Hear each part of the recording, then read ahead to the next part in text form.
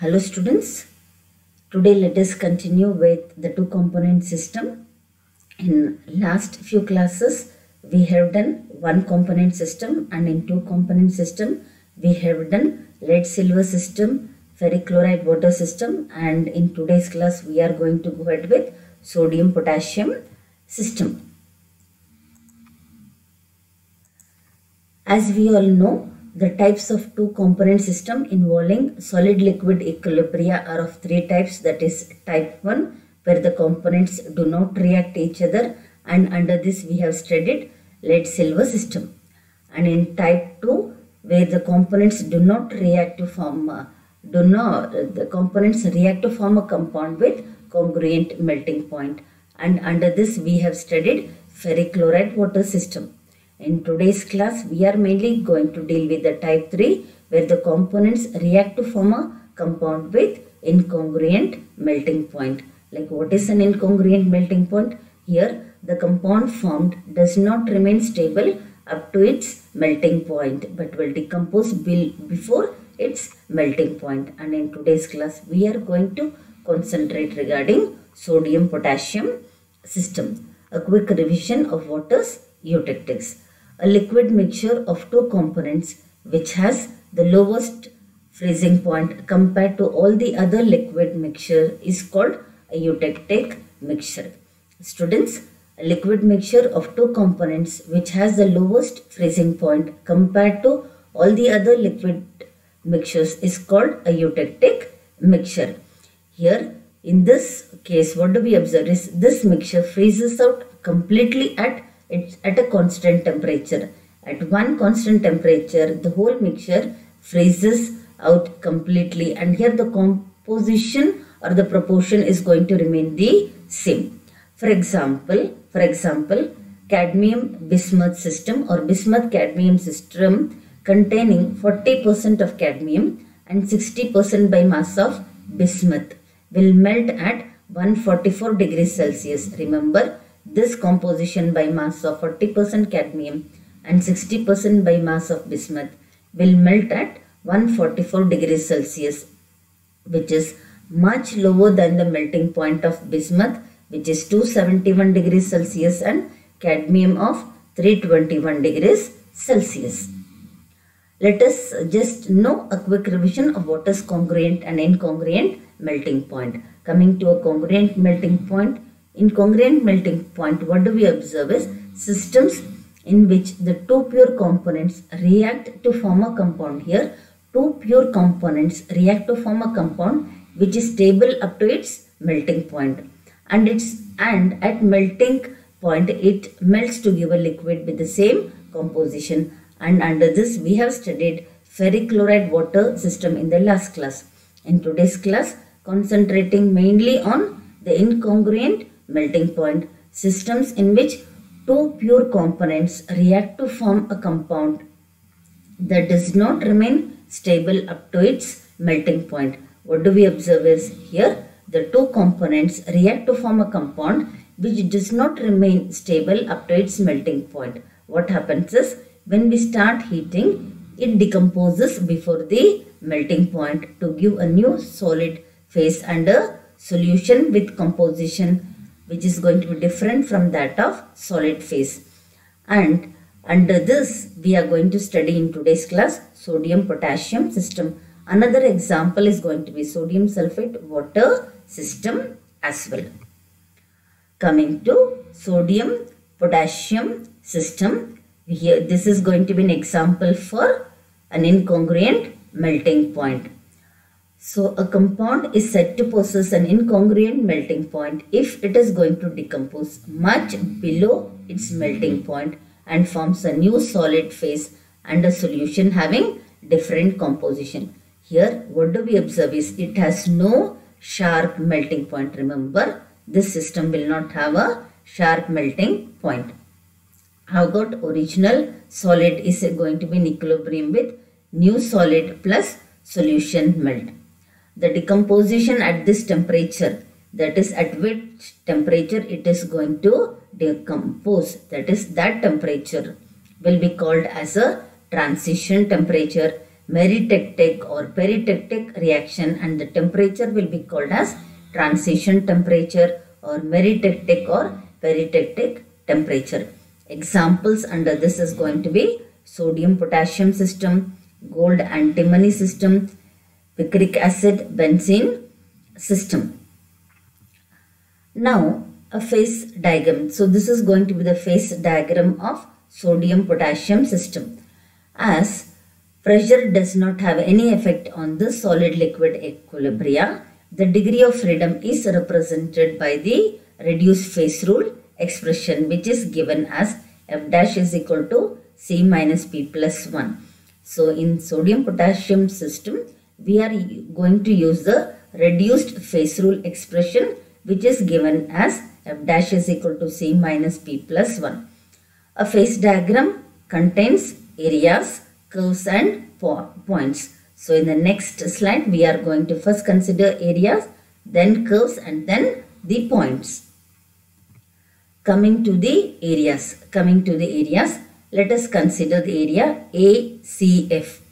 So in this curve, in this area ACF, I have got solid potassium and liquid. Remember, in this area ACF, I have got solid potassium and liquid. Considering the area ACG, in this area ACG, I have got solid sodium, potassium and liquid. In this area ACG, I have got solid sodium, potassium and liquid. Coming to the area BDH. In this BDH, I have got solid sodium and liquid. So students, in the area ACF, I have got solid potassium and liquid. In the area ECG, I have got solid sodium, potassium and liquid. And in the area BDH, I have got only solid sodium and liquid. And using the reduced phase rule expression, I'll be having, because in this area, any point taken in this area will have two components, will have two phases, and so on substituting it, I'll be getting 1, and so any point taken in this area, is going to be a univariant system. Next, let us consider the area below FCG. Area below FCG has got only sodium, potassium and has got solid potassium and solid sodium, potassium. The area below FCG has got solid potassium and solid sodium, potassium. Considering the area IHLK, in this area IHLK, I have got solid sodium and I have got solid sodium, potassium. Remember, below FCG I had solid potassium and solid sodium, potassium. But in this area IHLK, I have got solid sodium and solid sodium, potassium. Now considering the area above, ACDB, in this area, considering here ACDB, I'll be having only liquid. So students, in this area area below FCG and in the area IHLK, I'll be having two phases, two components. So in this area below FCG and in this area IHLK, it is going to be a univariant system. But area above ACDB, it is going to be only one phase. As there is going to be only one phase, I will be having one phase, two components. And when I substitute in the reduced phase expression, it is going to be 2. So above this area, it is going to be a bivariant. Now, after discussing the areas, let us discuss the curves. Coming to the curve AC. This is going to represent the depression in freezing point. This curve mainly discuss. This represents the depression in freezing point of potassium. That is, as and how I go on adding sodium, what happens?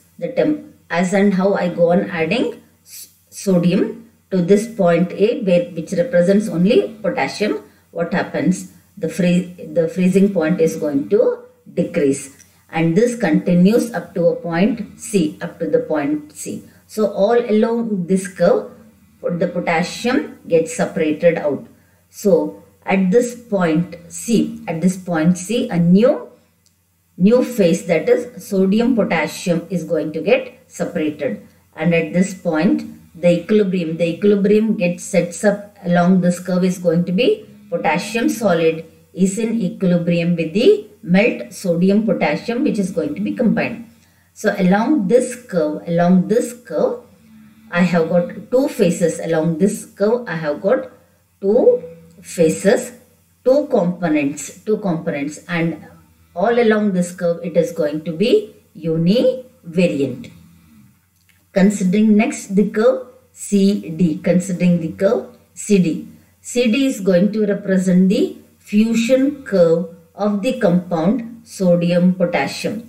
This curve is going to represent the fusion curve of sodium-potassium. So along this curve, what do we observe is sodium-potassium solid is going to be in equilibrium with the melt. Here along this curve, solid sodium-potassium will be in equilibrium with the melt, and along this curve, what do we find? Any point on this curve will be having two phases, two components. So the degree of freedom is going to be 1, and that is any point along this curve is going to be univariant. Supposing students, if the compound would have been stable as in case of a congruent melting point, if it would have been stable, then it would have been extended to the point E.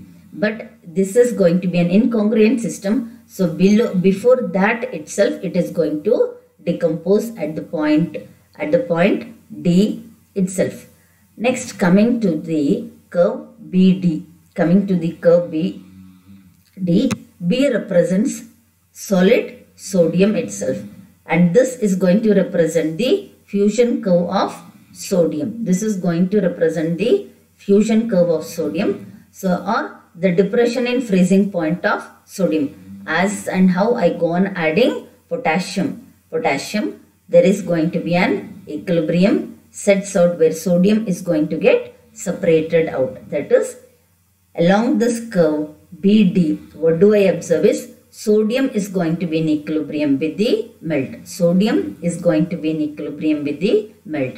So here also, what do I observe is there are two phases, it is two component, and when I go on to substitute in the reduced phase expression, the system is going to be univariant. Now just let us see what will be the effect of cooling. That is, what happens when we are going to reduce the temperature along the curve AC and along the curve BD. Let me consider the curve AC and a point X in the melt area. When I am going to reduce the temperature, that is when it is going to be cooled, it is going to be cooled here. There is going to be no change in composition up to the point X dash. There is no change in composition up to the point X dash. Till the point X dash is reached, there is going to be no change in composition with reduce in temperature. And after the point X dash is reached, with reduce in temperature, it takes the path X dash C. That is, and it goes on up to the point C, where C is going to be the eutectic, that is the lowest temperature which is going to be attained here. And at the point C, the compound sodium-potassium is going to form. At the point C, sodium-potassium is going to be formed and it gets separated out. Let me consider another point X1 above the curve BD, Here too, when I reduce the temperature, what happens is, without change in composition, it takes the path up to x1 dash, up to x1 dash. And once the point x1 dash is reached, solid potassium gets separated out. Solid sodium gets separated out. And on further cooling, it takes the path x1 dash d. It takes the path x1 dash d. It is not going to take a straight line, but now once it reaches the point x1 dash, it takes the path x1 dash d. Not a straight line. D is called as the incongruent melting point. That is, it is going to decompose. It is going to decompose before the melting point itself. So D is going to represent the incongruent melting point. Next, let us discuss regarding the points. I am going to discuss regarding first the point A, the point B, C and D. Point A represents the pure potassium with a melting point of 63.8 degrees Celsius, and point B is going to represent pure sodium with a melting point of 97.8 degrees Celsius. At the point A, potassium is in equilibrium. Solid potassium is in equilibrium with liquid potassium. At the point A, solid potassium is going to be in equilibrium with liquid potassium. Likewise, at the point B, solid sodium will be in equilibrium with liquid sodium. Coming to the point C, this is going to be the eutectic point of sodium-potassium system. The point C is going to be the eutectic point of sodium-potassium. At this point, three phases are going to be in equilibrium. At this point C, three phases are going to be in equilibrium. That is, solid potassium is in equilibrium with solid sodium-potassium. This will be in equilibrium with the melt. This is going to be in equilibrium with the melt. And at this point, when I go on to substitute three phases, two components in the reduced phase expression, I'll be getting it as 0. So at this point, the system is going to be invariant. Considering another point D, which is present in this phase diagram, the point D is going to represent the incongruent melting point of the system, and it is going to be 70 degrees Celsius.